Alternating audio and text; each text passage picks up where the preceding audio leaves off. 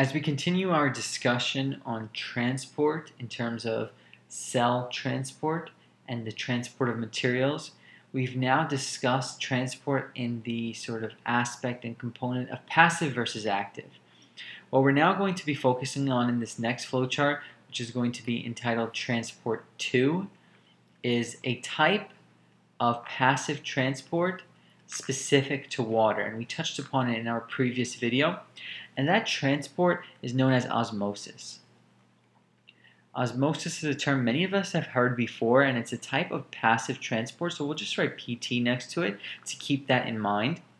Just to introduce the concept a little bit before we get into the details, osmosis is defined as simply the diffusion of H2O, or water, whatever you want to say, diffusion of H2O across a selectively permeable membrane.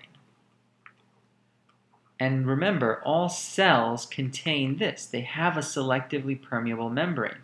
And when water flows through them, it follows a certain rule. The rule of osmosis is the same as the rule of any other simple type of diffusion. And that is that the concentration gradient has to be followed. It has to flow down a concentration gradient from a concentration of high to low. If we have lots of water in one area and a little bit of water in the other, what we expect through the process of osmosis is for them to try to even out by going from high water, lots of water, spreading and going towards the area of lower water. We'll talk about that in terms of cell biology in just a second. So, another thing you want to know are some terms in terms of water chemistry. Solvent is simply something that's going to be considered the dissolver, I'd like to think of it as.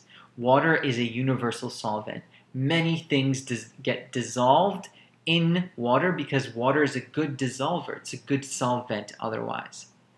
The opposite of that would be a solute.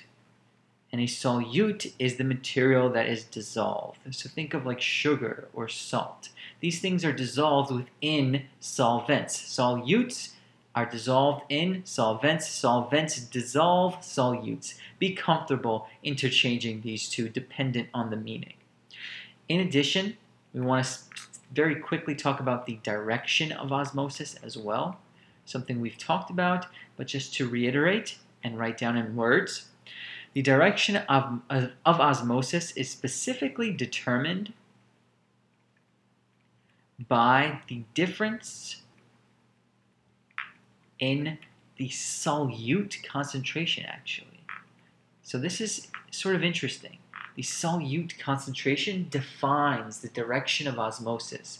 So if we have, let's say, lots of solute on one side and a lot less solute over here, what we imagine is if both of these things are in water, so we drew them in the beaker with water, what's going to happen is if I create a membrane that opens up between these, what we expect to see is more of the water transferring from the area in which there's a high concentration.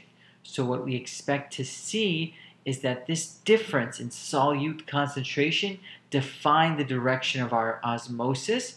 What we're going to see is that this environment right here that's full of a lot of solute is going to have a very interesting relationship to this environment full of a lot of solvent. I'll talk about that in our very next section of the flowchart. This is just to visualize very quickly what we're going to be talking about right now. So, as I take this off, now we're going to begin talking about the comparison of two solutions. This is a big part of osmosis and biology in and of itself. It's the comparison of two solutions. This is how we can sort of apply the knowledge that comes from osmosis. So we can have three outcomes that can occur in solutions. We can have an isotonic solution. We can also have a hypertonic solution. Hypertonic solution. And then we can also have a hypotonic solution.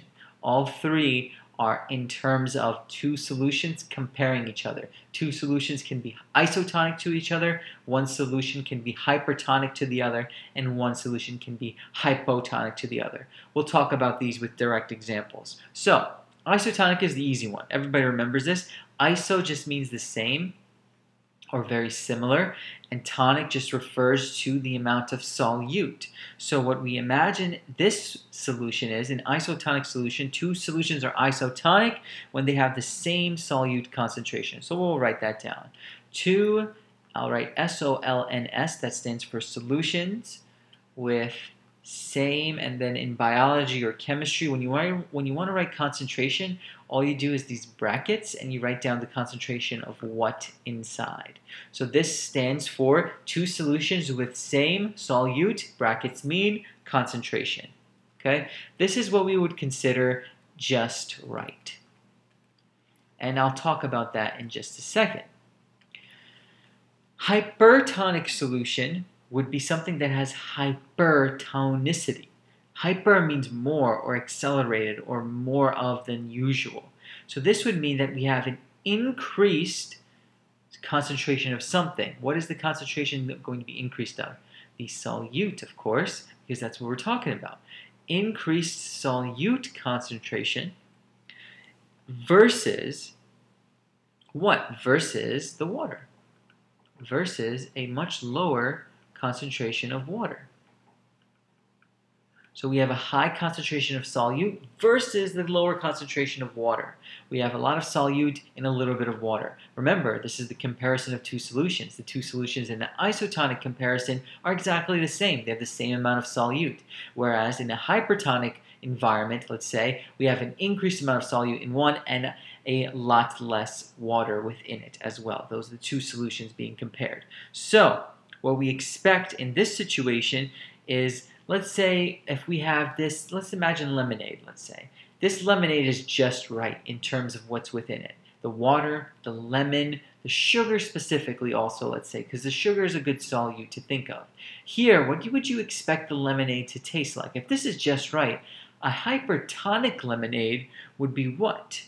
It would be either too sugary or too lemony, either of those flavors. So we can imagine this as too much sugar in lemonade, let's say. I won't have room to write it, but you understand the analogy. And then because of that, we can now think of hypotonic. Hypo means below or less than. This is actually going to be the situation in which the concentration of what is increased? The water. In this situation, the water concentration is increased versus the concentration of what, of course? The solute, which is decreased, which is less than usual. It's hypotonic.